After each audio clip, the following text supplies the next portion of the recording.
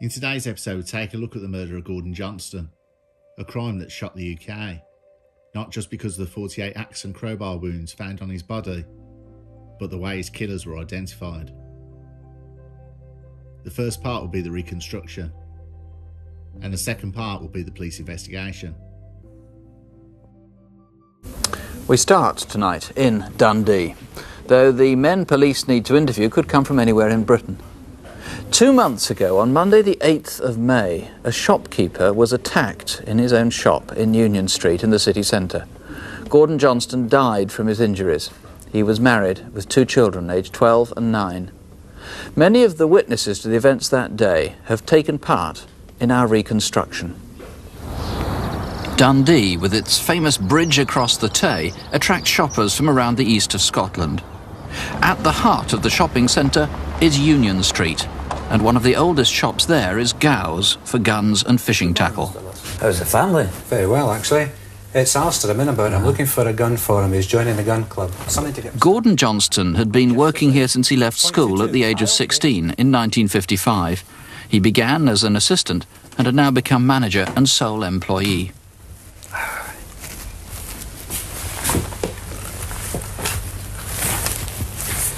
That's perfect. How much is that? $29.95. Can I bring him in and let him have a look at it? Ah, yes, I'll put it aside for you. That'd be fine. OK, Mr. Lawson. Bye now. Thanks, bye-bye. It's Monday, May the 8th. Gordon took the 9A route each day to travel into town, and on that morning, regular passengers remember him as usual.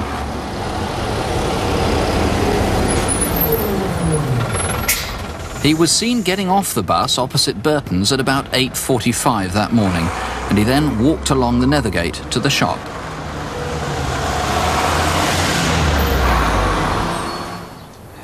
Shortly before 9, he was seen removing the grills that protect the windows, but he left the grills on the door. Then, before opening the shop to customers, Gordon went on a couple of errands. Morning. At the gas board showroom, the till receipt shows he dropped in to pay his bill at 3 minutes after 9. That's £3.07. Thank you. Thank you, bye. Mr. Johnson then went shopping.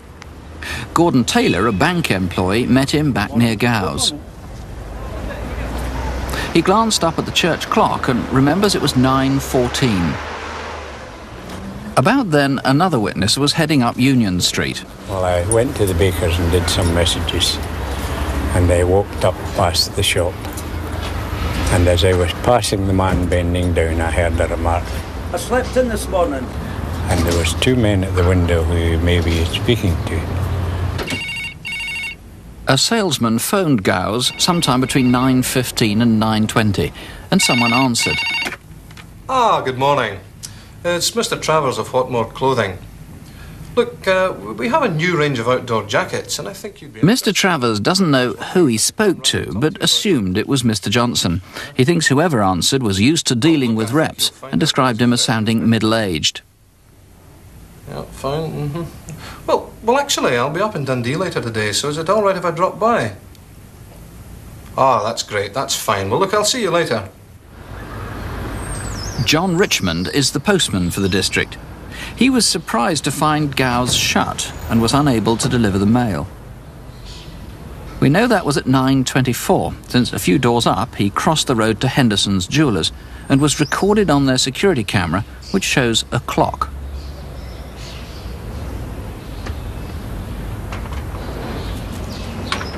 By this time, the town was filling up, and police need to hear from anyone who visited the area of the Nethergate and Union Street. The first shopper known to visit Gow's that morning was John Bishop. Came down Union Street to go into Gow's to buy some fishing tackle. So I tried the front door, it was locked. Looked at my watch, it was 9:38. A man's head appeared from behind the shop door. And as I turned to walk down the street, his head appeared again. He didn't seem concerned that he'd seen me at all. A few minutes later, Marion Davidson went to the shop. As she tried the door, she heard a voice. Wait a minute! She didn't have time to wait and went to work. Kenneth Hastie was walking up Union Street, and so was Linda Galozzi. When Linda drew level with Gowes, she saw a man acting suspiciously and she stopped to watch. He seemed to be having trouble locking the door.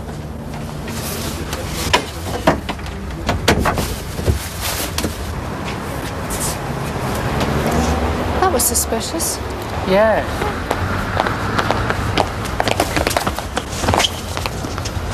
Some people are ignorant. Mr. Hastie remembers that the man disappeared behind a red van parked outside Scott's bar. So what? Inside the bar, the owner was talking to a member of her staff. Are you open? No. At the other end of Union Street, on the Nethergate, Mickey Liddell was driving into town when a man ran right out in front of him.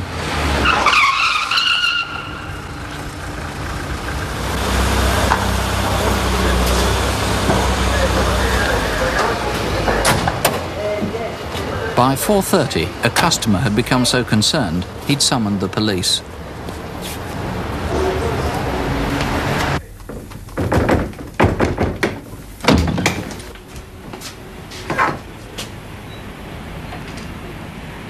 They discovered Gordon Johnston's body. His watch had been smashed and had stopped at 21 minutes past the hour. In fact, the hour hand was broken in the attack, but presumably it was 21 minutes past 9, which means that it's very important to identify those two men who were seen looking into the shop window a little bit earlier. Indeed, yes. One is described as in his late 30s and 5 feet 9 inches in height. The other is smaller and described in his 20s.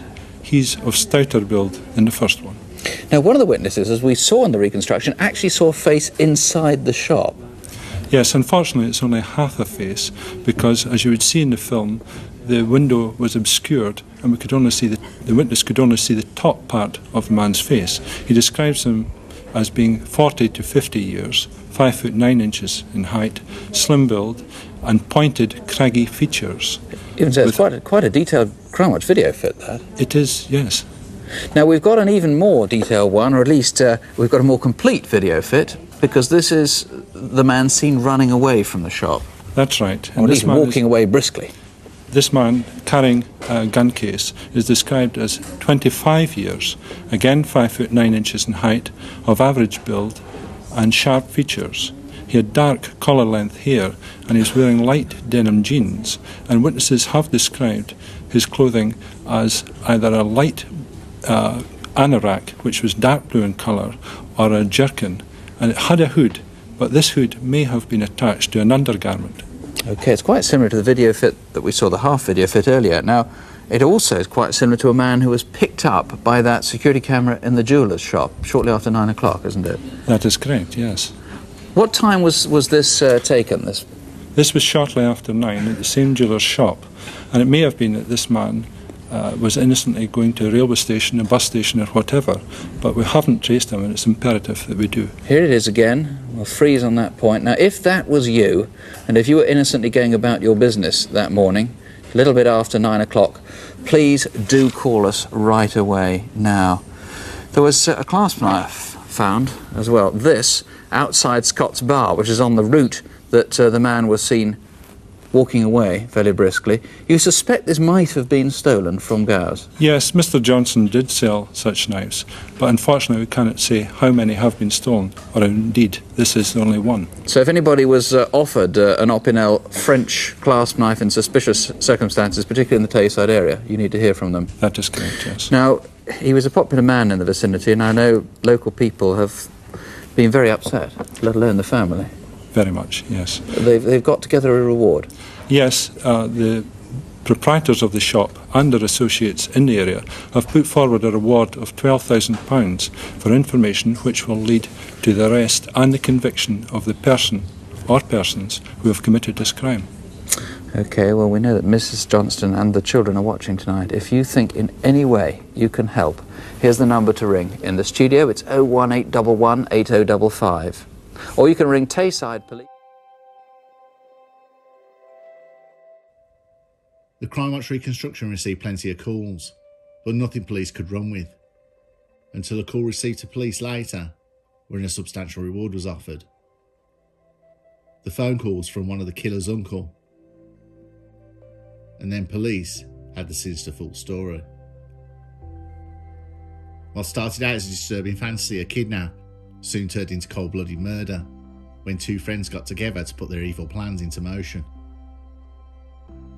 Ryan Monks and Paul Mill planned to kidnap the elderly mother of a local bakery owner and hold her to ransom for £200,000. Ryan Monks and Paul Mill were two unremarkable young men, aged 22 and 21 at the time. They went to Lawside Academy together, where Monks was a daydreamer and introvert, while Mill was a smart lad with a certain charm. Having worked at the bakery, Ryan Monks knew the company was doing well and enlisted the help of his friend to put his plans into motion. Thankfully for the baker and his mother, the plot was not carried out, but this was not due to the killers abandoning their plans. Instead, events had taken an even more sinister turn during the course of collecting their supplies for the future kidnap, resulting in the untimely death of Gordon Johnston. Gordon Johnston was 54 years old and was managing Gow's gun shop in Union Street when Ryan Monks and Paul Mill entered the shop. Using what was described as a brutal attack, he was viciously murdered. The shop plundered a variety of weapons, ammunition and cash. Ryan Monks and Paul Mills were believed to frequent the shop, so it was likely that Johnston knew his attackers. 48 axe and iron bar wounds were counted on his hacked and lifeless body, found by a policeman after lying dead in the shop all day. The young killers had locked the front door behind them, giving themselves time to escape before the alarm was raised. It is not known if Johnston was alive when they left the crime scene, but his injuries were sufficient to believe that he died at the hands of his attackers. Monks confessed to his uncle, Lucia Lanetta, soon after the murder, asking him to help burn the blood-stained jeans, trainers and a jacket, which Monks had brought to his home in a plastic bag. Frightened and confused, Lanetta complied and threw the clothes into his fire. Giving evidence at the trial, Lanetta told the jury he had helped his nephew buy a set of car licence plates days before the murder, unaware of his nephew's plans at that time. Seemingly unable to cope with the pressure of endless media campaigns and pictures of Gordon Johnston's face, Monks' uncle turned his nephew and Mill over to the police. But it was later reported his uncle had handed them over to the police in order that he could claim the reward for information leading to their apprehension.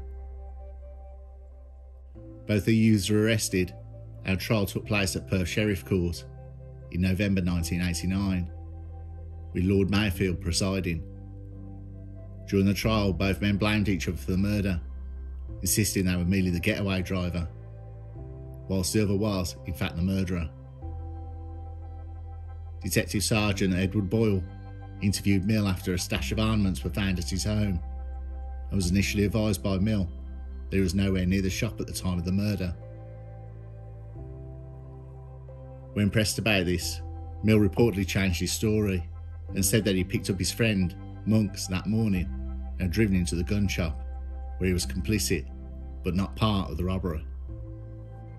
Detective Sergeant Eric Drummond told the court in a tape-recorded interview Monks alleged that he was the driver and Mill was the one who carried out the attack.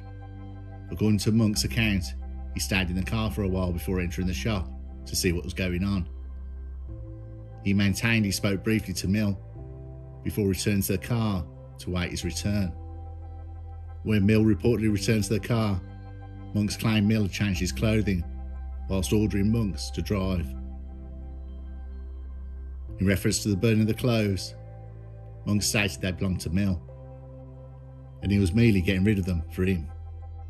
Dana Henderson, Mill's girlfriend at the time, told the court how months after the incident, Mill confessed to her that Monks had entered the shop with the intention of merely subduing the shop manager in order to steal the items they needed for the kidnap. But everything had gone wrong. Monks was alleged to have told Mill that his head burst open when Monks hit him during the scuffle. Monks' wife Anne also confessed to knowing about the robbery 1 week after it happened, but kept the information to herself. In a trial that lasted 3 weeks, the jury unanimously found both parties guilty of murder. Detailed plans relating to the kidnap attempt, as well as a postal van robbery, were found in the homes of the pair, along with various weapons and objects needed to carry out their scheme. The High Court in Edinburgh, Judge Dawson told Monks, "What happened was a calculated and brutal attack. In the light of a new human rights law, a hearing was held to determine Monk's sentence.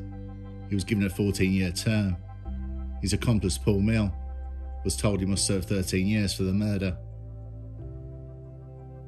Paul Mill was released in 2002 on licence, whilst Ryan Monks was released in 2003.